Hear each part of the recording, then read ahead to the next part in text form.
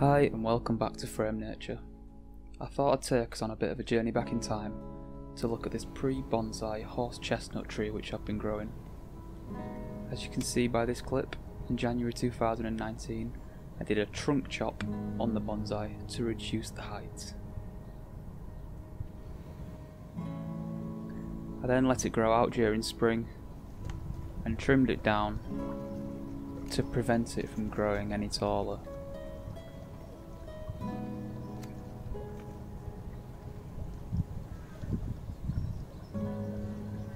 Then in January 2020, after I'd put the tree in the greenhouse over winter, I went to have a look at it and it's looking great. It's budding really nicely and I'm looking forward to what this tree is going to do in the future. I thought it was also quite amusing that some of the leaves from the previous year were still in the pot, but I got rid of them quickly so I could see what I was working with. The first thing I wanted to do was to identify which one of these branches was going to be my new leader, and then decide what I was going to do with the rest of the branches. I'd decided that the branch with the biggest bud was going to be the new leader, and then the small one on the opposite side to that was going to be removed from the tree.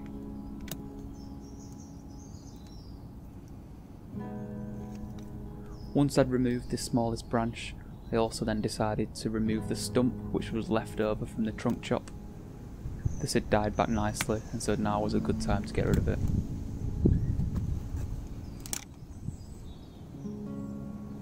I then cleaned the wound up a little bit so it'd heal over nicely.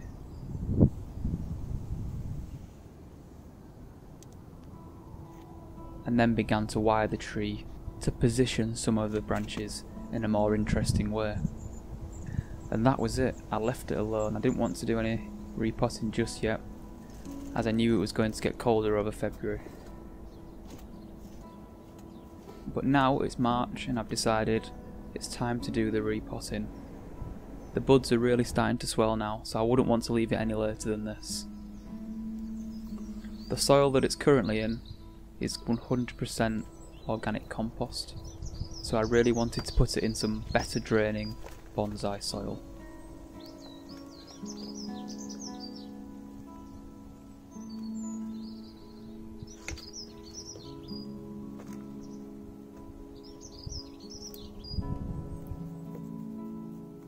When I was removing the soil from the roots with a chopstick, I actually came across the conker which it started growing from, and I found this really interesting. I thought that the conker would be completely decomposed by now, but it wasn't. It was still there. Anyway, I washed off the roots, and as you can see it's got quite a substantial root ball with some really interesting roots. However, they all seem to be growing on the one side. They're not growing on both sides of the trunk. So in the future, we either need to make it a feature of the tree to have the roots on that side, maybe have it as the front, or try our best to grow out roots on the other side as well. But I'm trying to touch the roots as little as possible this year to let it put on as much growth as possible. So once I'd removed the soil from the roots, it was then time to prepare the planting pot. I put mesh in the bottom and attached it with wire, and then filled in a layer of rubble at the bottom, just to really bring the tree higher up in the pot whilst also allowing for some good drainage towards the bottom, and then capped that off with sphagnum moss. Sphagnum moss is great for root growth, but it's also just to prevent soil from falling through the cracks in the rubble at the bottom of the pot. I then filled my bonsai soil mix up to a level where I was happy with the tree sitting in the pot, and like I said, I've not really put the roots on show yet. It's still planted quite deep because this tree is still in training, so I'm not really interested on how it's looking right now in terms of root and nabari. I just want the tree to be healthy. The tree is now in a nice big pot, so hopefully this will allow it to put on some good growth.